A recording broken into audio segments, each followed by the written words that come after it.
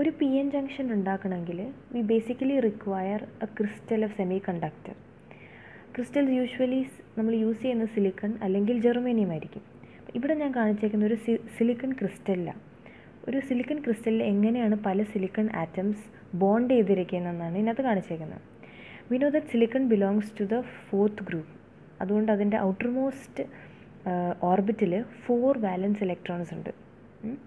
അപ്പം in order to achieve 8, അതാണല്ലോ stable ആവാൻ വേണ്ടി ഔട്ടർമോസ്റ്റിൽ 8 വേണം. അതുകൊണ്ട് തന്നെ ഈ ഒരു സിലിക്കൺ ആറ്റം അഡ്ജസ്റ്റൻറ്റ് 4 സിലിക്കൺ ആറ്റംസിൽ നിന്നും ഒരു ഇലക്ട്രോൺ ഷെയർ ചെയ്യും. അങ്ങനെയാണ് ഒരു സ്ട്രക്ചർ ഉണ്ടാവുക.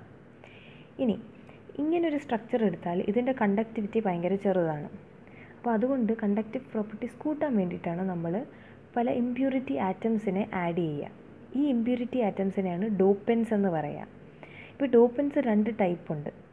അപ്പം depending on what type of ഡോപ്പൻറ്റ് you are adding, you can have 2 types of semi conductors. ഒന്ന് N type semi conductor and the other is P type semi conductor. ഇപ്പോൾ നമ്മളൊരു പി ടൈപ്പ് സെമി കണ്ടക്ടർ എടുക്കാമെന്ന് വിചാരിച്ചോ. ഇതിൽ സംഭവിക്കുന്നതെന്ന് വെച്ചാൽ നമ്മൾ add ചെയ്യുന്ന ഡോപ്പൻസ് ട്രൈ വാലൻറ്റ് ഇംപ്യൂരിറ്റീസാണ്. എന്ന് വെച്ചാൽ 3rd ഗ്രൂപ്പിലെ എലിമെൻറ്റ്സ് ആയിരിക്കും. ഇവിടെ ഞാൻ കാണിച്ചേക്കുന്ന എക്സാമ്പിൾ ബോറോണാണ്. അപ്പോൾ 3rd ഗ്രൂപ്പ് ആകുമ്പം അതിൻ്റെ ഔട്ടർ മോസ്റ്റ് ഓർബിറ്റിനകത്ത് 3 ഇലക്ട്രോൺസേ കാണും. അപ്പം 3 സിലിക്കൺ ആറ്റംസ് ആയിട്ട് അത് ഷെയർ ചെയ്യും. പക്ഷേ 4th സിലിക്കൺ ആറ്റമായിട്ട് ഷെയർ ചെയ്യാൻ ഒരു ഇലക്ട്രോൺ ഇല്ല. അപ്പം you have A vacancy here അല്ലേ. ആ വേക്കൻസി അല്ലേ ഹോൾ അതിന് ഇലക്ട്രോൺസിനെ അട്രാക്റ്റ് ചെയ്യാനുള്ള ഒരു ടെൻഡൻസി കാണും. അപ്പം ആ ഒരു hall it makes it more conductive. Okay, അപ്പം ഈ ഒരു മെറ്റീരിയൽ ഇങ്ങനെയാണ് നമ്മൾ പി ടൈപ്പ് സെമി കണ്ടക്ടർ എന്ന് പറയുക. ഇനി സിമിലർലി നമ്മൾ 5th ഗ്രൂപ്പ് ആറ്റംസിനെയാണ് ആഡ് ചെയ്യുന്നതെന്ന് വിചാരിക്കുക. ഫോർ എക്സാമ്പിൾ ഇവിടെ ഫോസ്ഫറസ് ഞാൻ ആഡ് ചെയ്തു. അപ്പം it has 5 electrons in its outer most orbit. അപ്പം 4 of them are bonded with 4 silicon atoms. അപ്പോൾ it is left with 1 electron. അപ്പോൾ ഈ ഒരു ഇലക്ട്രോൺ കാരണം ഈ ഒരു മെറ്റീരിയലിൻ്റെ കണ്ടക്ടിവിറ്റി കൂടും. ഓക്കെ, അപ്പോൾ ഒരു പി എൻ ജംഗ്ഷൻ ഫോം ചെയ്യാൻ വേണ്ടിയിട്ട് നമ്മൾ ഒരു സിലിക്കൺ ക്രിസ്റ്റൽ എടുത്തു. എന്നിട്ട് അതിനകത്ത് ഒരു സൈഡിൽ നമ്മൾ ട്രൈ വാലൻറ്റ് ഇംപ്യൂരിറ്റീസ് വെച്ച് ഡോപ്പ് ചെയ്യും, മറ്റേ സൈഡിൽ പെൻറ്റാ വാലൻറ്റ് ഇംപ്യൂരിറ്റീസ് വെച്ച് ഡോപ്പ് ചെയ്യും. ഈ ട്രൈ വാലൻറ്റ് ഇംപ്യൂരിറ്റീസിനെ നമ്മൾ അക്സെപ്റ്റേഴ്സ് എന്നും പറയും. കാരണം എന്താ, നമ്മൾ കണ്ട പോലെ അതിനകത്തൊരു വേക്കൻസി ഉണ്ട് അല്ലേ. അപ്പോൾ ആ വേക്കൻസി ഒരു ഇലക്ട്രോണിനെ അട്രാക്റ്റ് ചെയ്യും. അപ്പം അക്സെപ്റ്ററിനെ റെപ്രസെൻ്റ് ചെയ്യുന്ന ഈ ഒരു സിമ്പൽ വെച്ചിട്ടാണ്. അപ്പോൾ ഈ ഒരു അക്സെപ്റ്റർ ഒരു ഇലക്ട്രോണിനെ അക്സെപ്റ്റ് ചെയ്താൽ ഈ ഒരു ഇലക്ട്രോൺ ഇതായിട്ട് ആഡായി അല്ലെങ്കിൽ ഇതിനകത്ത് അക്സെപ്റ്റ് ആയി എങ്കിൽ ഇറ്റ് ബിക്കംസ് ഒരു നെഗറ്റീവ് ചാർജ്. അതേപോലെ ഈ സിമ്പൽ എന്ന് വെച്ചാൽ നമ്മളെ പെൻറ്റാവാലൻറ്റ് അല്ലെങ്കിൽ ഡോണർ ആറ്റംസ് എന്ന് പറയും. അത് ഡൊണേറ്റ് ചെയ്യാൻ ഒരു ഫ്രീ ഇലക്ട്രോൺ ഉള്ളത് കാരണം it is ready to donate. ആ ഒരു ഇലക്ട്രോണിനെ ഡൊണേറ്റ് ചെയ്ത് കഴിഞ്ഞാൽ it becomes A positive charge. Okay, ഇനി നമ്മൾ ഈ ഡോപ്പൻസ് എല്ലാം ആഡ് ചെയ്ത് കഴിഞ്ഞാൽ ഇപ്പോൾ കാണുമ്പോൾ ഈ 2 സൈഡിൽ തമ്മിൽ ഒരു കോൺസെൻട്രേഷൻ ഗ്രേഡിയൻ്റ് ഉണ്ട്. അതായത് ഈ ഒരു സൈഡിൽ ഹോൾസിൻ്റെ എണ്ണം കൂടുതലും ഈ ഒരു സൈഡിൽ ഇലക്ട്രോൺസിൻ്റെ എണ്ണം കൂടുതലുമാണ്. അപ്പോൾ അങ്ങനൊരു ഡിഫറൻസ് വരുമ്പോൾ എപ്പോഴും ഡിഫ്യൂഷൻ എന്ന പ്രോസസ്സ് നടക്കും. അപ്പം ഈ ഹോൾസ് എപ്പോഴും ഹൈ കോൺസെൻട്രേഷൻ റീജിയനിൽ നിന്നും ലോ കോൺസെൻട്രേഷൻ റീജിയനിലോട്ട് ഡിഫ്യൂസ് ചെയ്യും. അതേപോലെ ഈ ഇലക്ട്രോൺസും അതിൻ്റെ ഹൈ കോൺസെൻട്രേഷൻ റീജിയനിൽ നിന്നും ലോ കോൺസെൻട്രേഷൻ റീജിയനിലോട്ട് ഡിഫ്യൂസ് ചെയ്തു. അപ്പോൾ ഈ ഒരു പ്രോസസ്സ് ഓഫ് ഡിഫ്യൂഷൻ കാരണം ഉണ്ടാവുന്ന കറൻസ് ഉണ്ട്. അപ്പോൾ അതിൻ്റെ ഡയറക്ഷൻസ് നോക്കുകയാണെങ്കിൽ എപ്പോഴും ഏത് ഡയറക്ഷനിലാണോ ഹോൾ മൂവ് ചെയ്യുന്നത് അതേ ഡയറക്ഷനിലായിരിക്കും അതിൻ്റെ കറണ്ട്. അപ്പോൾ ആ ഹോൾ കറണ്ട് നമ്മൾ എടുക്കുകയാണെങ്കിൽ അതേ ഡയറക്ഷൻ. അപ്പോൾ നമ്മൾ അതിനെ റെപ്രസെൻ്റ് ചെയ്യാൻ വേണ്ടിയിട്ട് JP ഹോൾ ആയതുകൊണ്ട് ഡിഫ്യൂഷൻ ആയതുകൊണ്ട് ഓക്കെ.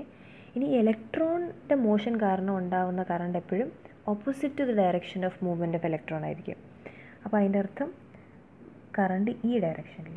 അപ്പം ഇലക്ട്രോൺ ആയതുകൊണ്ട് JN ഡിഫ്യൂഷൻ നമ്മൾ റെപ്രസെൻ്റ് ചെയ്യും. ഓക്കെ, അപ്പം the net diffusion current right സൈഡിലോട്ടാണ് പോകുന്നത്.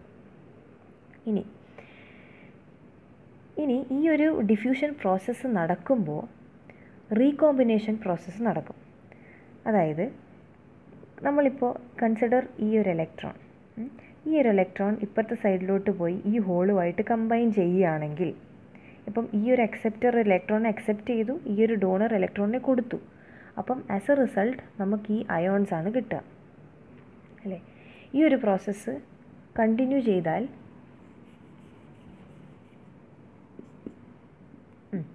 നമുക്ക് കിട്ടാൻ പോകുന്ന ഇങ്ങനൊരു റീജിയൻ ആയിരിക്കും.